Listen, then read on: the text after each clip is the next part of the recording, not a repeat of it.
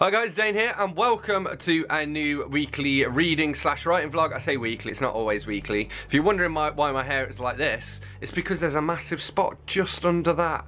So I'm using this as some sort of shield.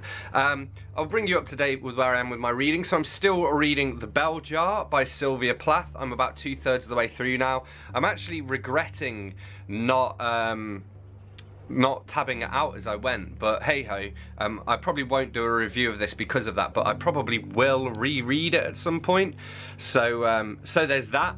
So I'm reading that. Then I'm going to be reading The Chalk Man by C.J. Tudor, which will be a buddy read with Anthony Andrews. And also last night in bed I finished reading Olalla by Robert Louis Stevenson. So this is Penguin Modern Classic, Mini Black Classic, number 19. Stevenson's chilling Victorian Gothic novella about decaying aristocracy, vampirism and tormented love. And I did like the ideas in this, I just don't really like Stevenson's writing style. I kind of had the same problem with Treasure Island, although I enjoyed that a bit more, but some of his other stuff as well I've picked up and just not really got into. So I would have enjoyed that a lot more if it had been written by Henry James, I think, but still, it was alright. So yeah, that is my update for now. I'm actually going to go and record some of my audiobook of Formerly. So you guys let me know as well if you want to hear. I might do a video that's like chapter 1 of this audiobook I've been making, and then you can give me your feedback, so let me know. Alright, I'll see you soon. They say there's no such thing as bad publicity. I didn't know about that, but we were sure as hell hitting the headlines. To add further irony, the journalist's profile went live on our website. Panic attack doing this! Anybody want to buy some books? Signed books for sale. Or you may get your nipples electrocuted. Wait, shut up. High score, 35. He's holding it in the wrong hand. Yeah, I'm selling these £7 per book or £10 for 2. And you get a pen and a bookmark and stuff. And we can do it in dollars for you Americans. Plus postage, obviously. Yeah, let me know.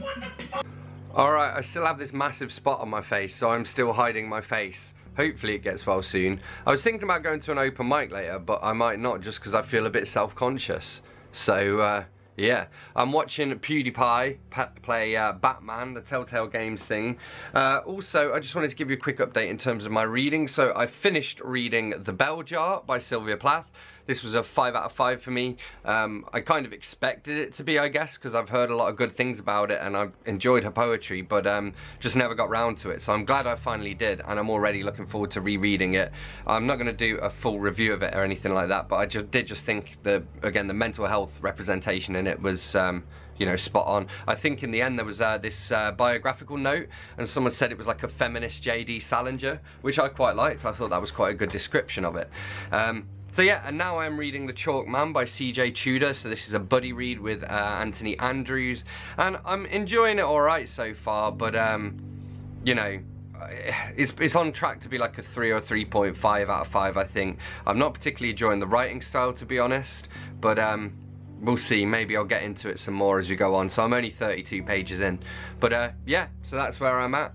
Other than that, I've been working, tidying. Oh, I had my driving lesson earlier. The driving guy said it was my best yet, so that was good. And yeah, that's about it. Alright, I'll see you soon.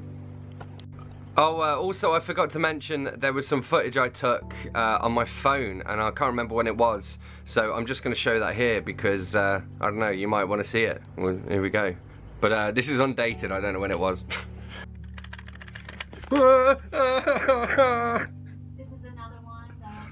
Leave me alone. You're such a... Oh, oh. Can I use the mouse? Ow! Ow! You're on my arm! Ah! Ah! Oh, you bastard! You broke the fucking skin! Whoa! Fuck, no, you have to be a ninja with this cat around. I'm on my side. He won't let me work. He's being an attack cat. Fuck! Back in the day, we did our bit for what it was worth. But now,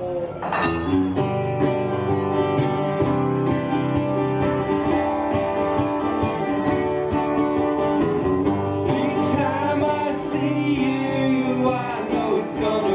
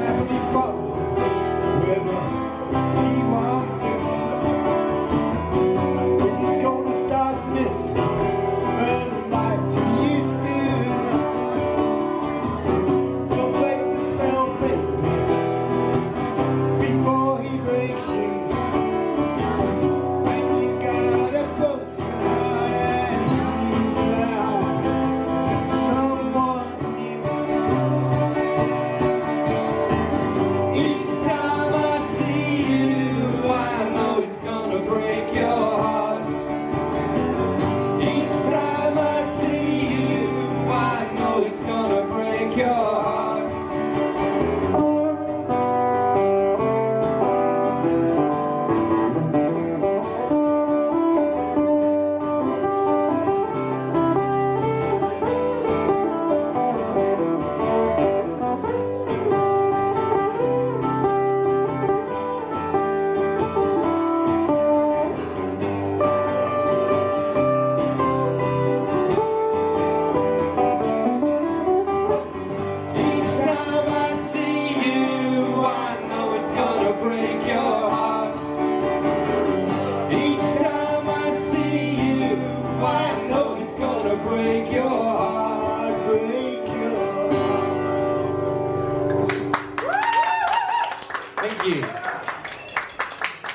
Dave's head's in the way.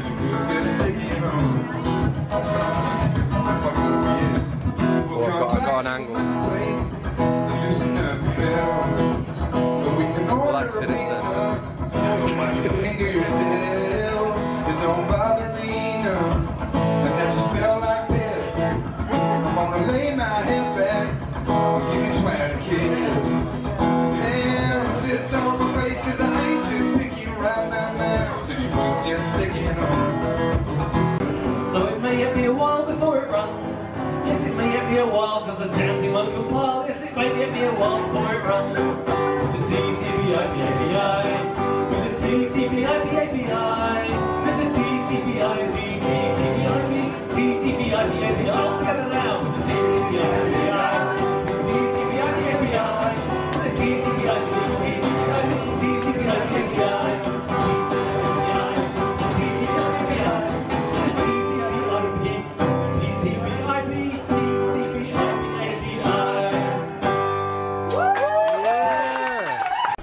Some people got the real problems. Some people out of love. Some people think that I can solve them. Lord heavens above. 'Cause I'm making you cry. 'Cause I'm only human after all. You're only human after all. Don't put your blame on me. Don't put your blame on me.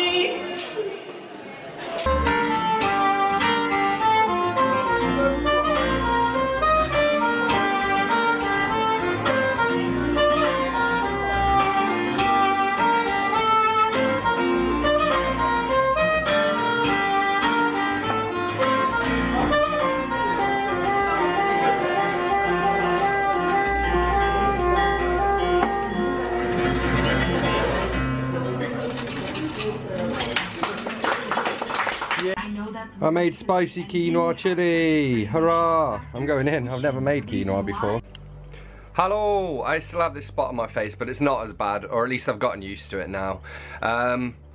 What was I going to update you on? So last time I told you I'd finished reading The Bell Jar. I have, or at least I think I told you I finished reading The Bell Jar. 5 out of 5 anyway, it was excellent. I'm also counting this as read, even though I haven't actually read it, but that's because it is Circles of Hell by Dante, and it's part of Inferno, and I've read, you know, the trilogy, and well, I read Inferno by itself, and then I read The Divine Comedy, and reread Inferno then. So I feel no need to really reread this, but it is like a 4 out of 5, you should read it.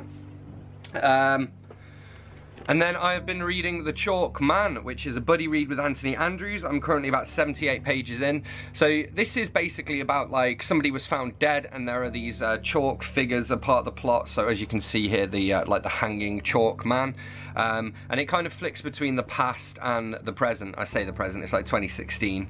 And I gotta be honest, I'm not really enjoying the past sections too much, but I think maybe that's because I don't like the way it's written, and like it's from the perspective of like younger kids, and I don't like kids, to be honest. So no offense Anthony, who is probably the same age as the characters, but he said he liked the future bits as well. So yeah, I'm gonna keep on cracking on with this. Anthony's on page like 290 and I'm on page about 80, so I need to, I mean, it's only 345 pages long. So I just accidentally read the last line there as well, and it said "not my son," and I think that might be an important thing. Whoops. But yeah, I mean, I'm gonna keep reading it and see how far I get on. So yeah, and in the meantime I'm just doing a bit of editing now and also working on that audiobook as well. Yeah. It's Ali. I'm watching Hardback Hoarder. Oh yeah. Oh yeah. Ah, and it won't pause. This was not the best choice. Okay, so it is Thursday. Yes, it's Thursday. It's Valentine's Day, in fact. Yes, I'm not going to say anything about that. I'm going to hide again. Yeah, I have been reading The Chalk Man. I am very near the end now. I'm on page 270 of 346. It's alright. It's just a bit of a generic thriller. It's got better than it was, but it's still only on par for like a 3.5 out of 5. I think Anthony's finished it and gave it a 4 out of 5. You know, it's alright. Whether I would recommend it above any other thrillers, no. I don't know whether, maybe it's just that thrillers aren't really my genre, I guess. I don't know. But yeah, cracking on with that. I've also read some more of The Tomb and Other Short Stories by H.P. Lovecraft, which is my bedtime book.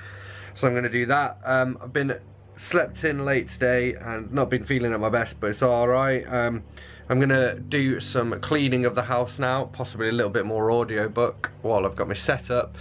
And tomorrow I have got my driving lesson, and then I'm going to Oxford for the weekend. So I will take my camera along. Yes. Alright. Okay, so I had a comment on reading vlog number 22 from the Flipbook Reviews, who said, "Lol, is it a towel? No, it's Biggie. I would still love to see some Bright Eyes covers." So I'm going to do some Bright Eyes covers for you. Because basically, I play guitar to like de-stress, and I'm very stressed after today's driving lesson. So I'm going to play guitar for a bit, and then I'm off to town, and then to Oxford. So I'll play a couple songs and then we're going to Oxford. Stop pinging, I should mute that thing. Jesus. Alright, anyway. So if you wanna be with me, with these things there's no telling, we just have to wait and see. But I'd rather be working for a paycheck than waiting to win the lottery.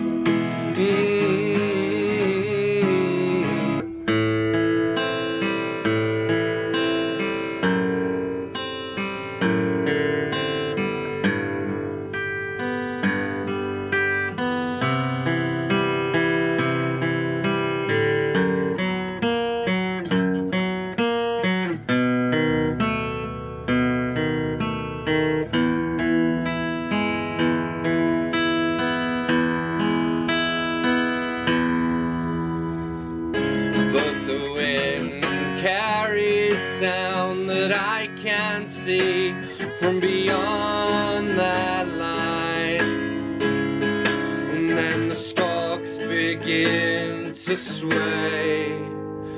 Oh, stay with me, Arinette, till the wolves are away.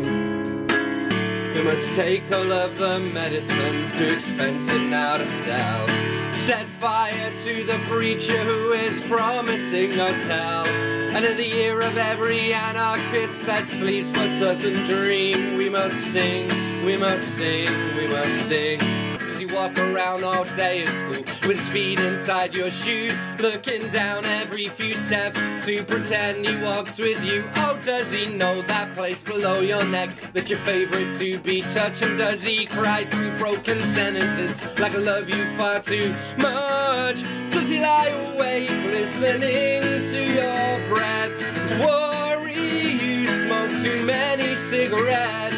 Is he coughing now on a bathroom floor for every speck of tile? There's 1,000 more that you will never see. You must hold inside yourself eternally.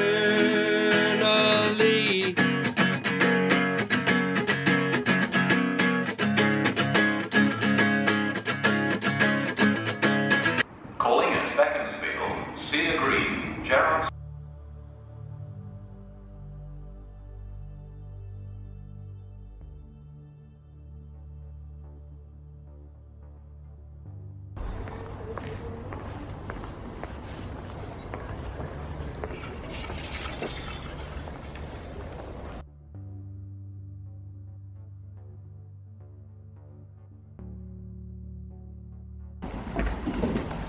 And lives on a boat.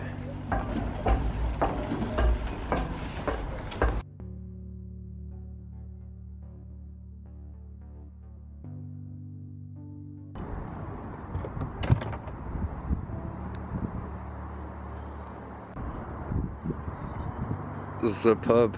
Do you want Honey Jim Beam for it?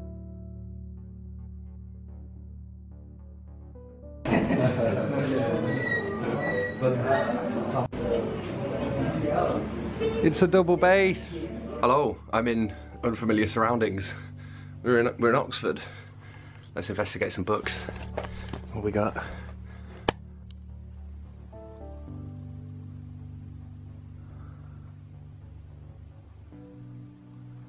I mean, clearly a woman of taste. Need to read this myself.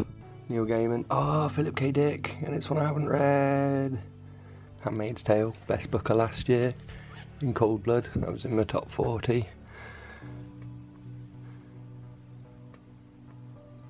Oh, it's a vintage version of Trainspotting.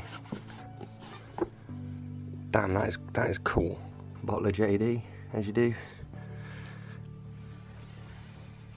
Spike Milligan. Ted Hughes, no way. Plus then, I mean,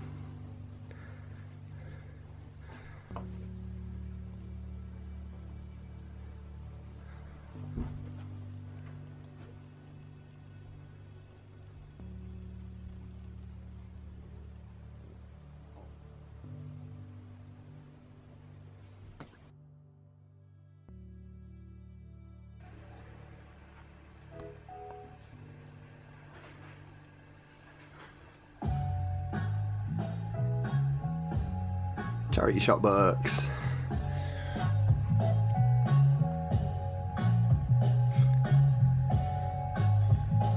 That is the old library. Yeah. But they won't let me in. Oh, he's going in.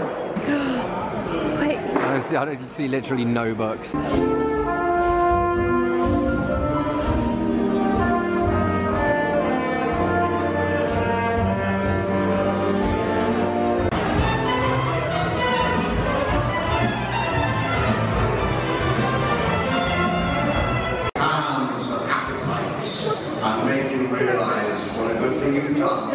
Get your head. Here this evening, I think we've got a fantastic lineup ready to go. I'd like to thank you as the audience.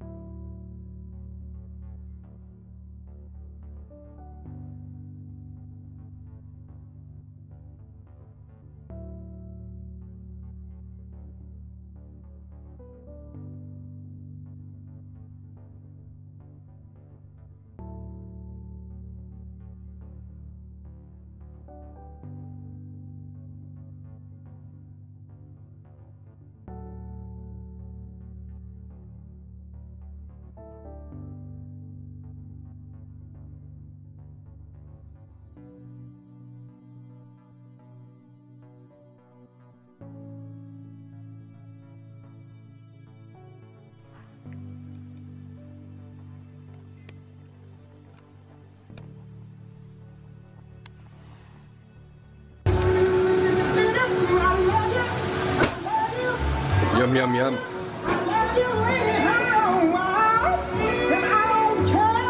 Yeah. Yum, yum, yum, yum, yum. It's alright, I've got to get video evidence or it didn't happen.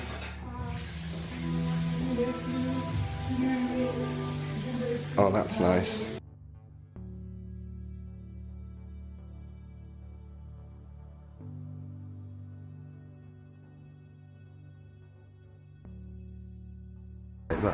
So this is the Greyfriars building. Yeah, Greyfriars. The Greyfriars building.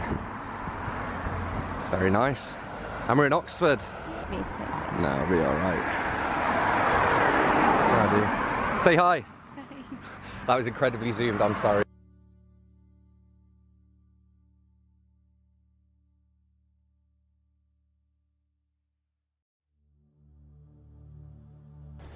Someone is a little bit worn out, aren't they, Biggie? Because you've been attacking me all evening. Yes, I know. Oh, yes, it's good to see you, though. It's good to be home. Yes, good boy. Oh, no. See, look, attack again. Yeah, see, no. Okay, well, as you can see, I am back from Oxford. I'm going to give you a quick update on the books that I finished reading while I was away, and then we'll sign out for this week's reading vlog. So, I'm trying to figure out the order they're in. That wasn't it. So the first one I picked up and finished was Baltasar Gracian, How to Use Your Enemies, Penguin Mini Model number 12. 1 second, let me mute my computer. And the blurb for this is a 17th century Spanish priest's shrewd maxims on using guile and pragmatism to succeed in a dangerous world. I'll read you a couple of excerpts actually. So, don't be brittle as glass in dealing with people, and especially with friends. Some people crack easily, revealing their fragility. They fill up with offence and fill others with annoyance. They reveal a nature so petty and sensitive that it tolerates nothing, in jest or in earnest. The slightest thing offends them, so insults are never necessary. Those who have dealings with them have to tread carefully, always attending to their sensibilities and adjusting to their temperaments, since the slightest snub annoys them. They are completely self-centered, slaves to their own pleasure, in pursuit of which they'll trample over everything, and idolaters of punctiliousness. Be instead like a lover whose condition is akin to the diamond in its endurance and resistance. And there was some great stuff in this actually. It's almost like The Art of War, but well, it reminds me of The Art of War, I guess, but I mean, it says to succeed in a dangerous world. I mean, it's like a more modern Art of War, when you're not talking directly about how to deal with like war and armies and whatnot. You're dealing with friends and enemies, I guess. I gave it a 4 out of 5. Then I read Rudyard Kipling, The Gate of the Hundred Sorrows, number 24. Opium dens, curses, ghostly tombs, these sinister tales of imperial India made Kipling's name as a writer. And you know, they were actually quite brutal. So there was one in there, for example, where one of the local boys killed himself because he'd you know, let himself down in his job, and he felt that like it was such a dishonor to him and his family that he was better off killing himself. And then the characters in it then try to make it look as though he's died of you know, typhoids or something like that. I can't remember what now. And that's again to protect and to, you know, to not let his family know the real truth, I guess. I gave this one a 4 out of 5 too. It was very good, very different to the Jungle Book as well. Then I read The Eve of St. Agnes by John Keats. So we've got here the romantic poet's most lyrical, enchanting verse on myth, sensuality, dreams and superstition. I'll read you just one stanza of it. So, he followed through a lowly arched way, brushing the cobwebs with his lofty plume. And as she muttered, well a day, he found him in a little moonlight room, pale, latticed, chill and silent as a tomb. Now tell me, where is Madeline, said he. Oh, tell me, Angela, by the holy loom, which none but secret sisterhood may see, when they St. Agnes's wool are weaving piously. So there we go. 3.5 out of 5 for me. You know, the romantics and just old poets in general aren't really my bag. I prefer, you know, 20th century and beyond poetry. However, I can still respect it for what it is, you know, and I did enjoy reading it, and I'm glad that I did.